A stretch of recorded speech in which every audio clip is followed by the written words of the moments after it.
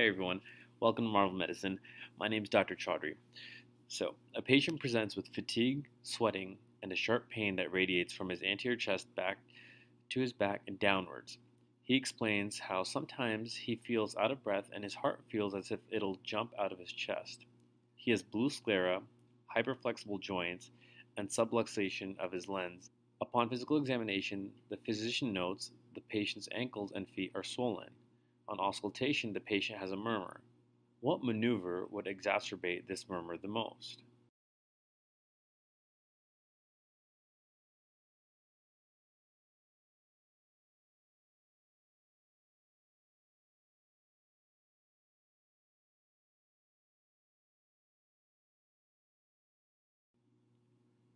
The way I look at this question is, first off, the symptoms they're describing in the first sentence sounds cardiovascular related.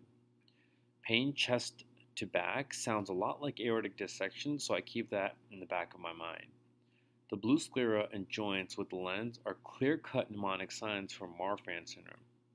When they gave you this information, they want you to think Marfan's, so they can ask a second order question. So now they tell me the patient has a murmur and are asking me what worsens it.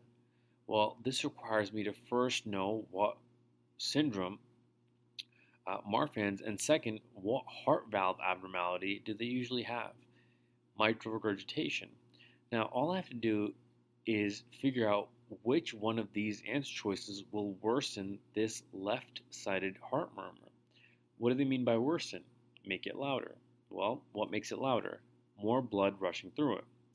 So answer choice A, inspiration, would make right-sided murmurs louder, so I cross that out. B, squatting, would increase my afterload and possibly preload, so that sounds good so far. C, hemorrhage. I imagine low blood volume and low preload, so no. And D, shock. I imagine vasodilation and low systemic vascular resistance. Remember what we talked about in this lecture? This is why it's so important to understand and visualize the physiology. This would reduce the amount of blood going through the mitral valve and decrease the murmur.